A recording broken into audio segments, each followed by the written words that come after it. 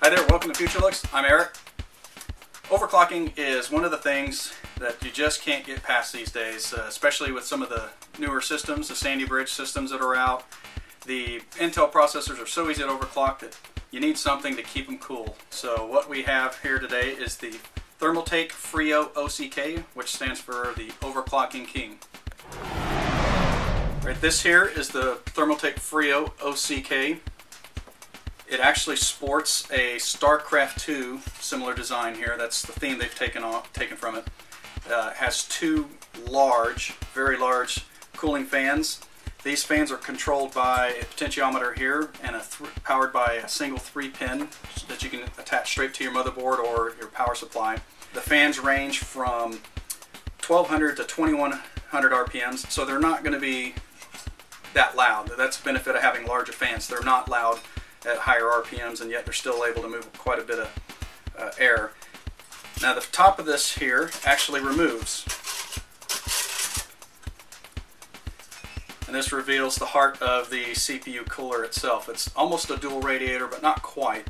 They've actually just kind of cut it in half here, and underneath here you can see 6 heat pipes that span the entire length of the cooler itself. The bottom is very smooth to the finger. You can't feel any of there's no grooves whatsoever. It's very well polished and has a slight curvature to fill those empty spots on your CPU's IHS. Here we've got a better look at what this fan unit looks like. In this respect, it's kind of nice because you don't have to disconnect or do any high maintenance of any sort to this. It doesn't require any wires, any extra screws or standoffs or grommets to quieten it up. It's just a dual fan cap that sits on top of the cooler itself.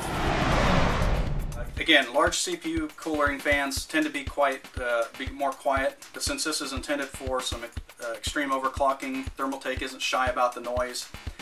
This unit itself, cooling unit, is going to range anywhere from 21 dB to 48 dB and that's quite noticeable, especially if you're sitting right close to it. But again, if you're an extreme overclocker, you're willing to sacrifice a few things like a quiet system for the performance.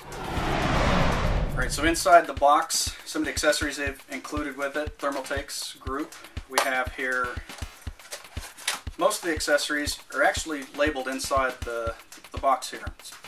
Makes for a very easy installation. You don't have to guess what it is you're looking for. All the components inside. Your back plate, this is a universal that works with everything, so nice to simplify that.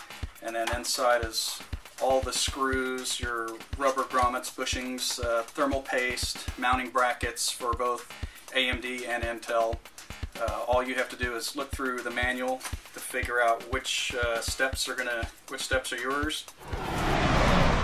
Alright, so that's it. This is the Frio OCK CPU cooler, intended for handling your overclocking. Doesn't matter if it's a quad core or a 6-core, this is meant for that. With the new StarCraft 2 design, this cooler can be found at various places very soon, hitting the shelves for about $79.99 US dollars. Naturally, in Canada, you're going to find probably $10 more. Overall, looks to be a very good cooler, so of course we're going to give it our test in our labs and we'll let you know how it does. Thank you very much for watching.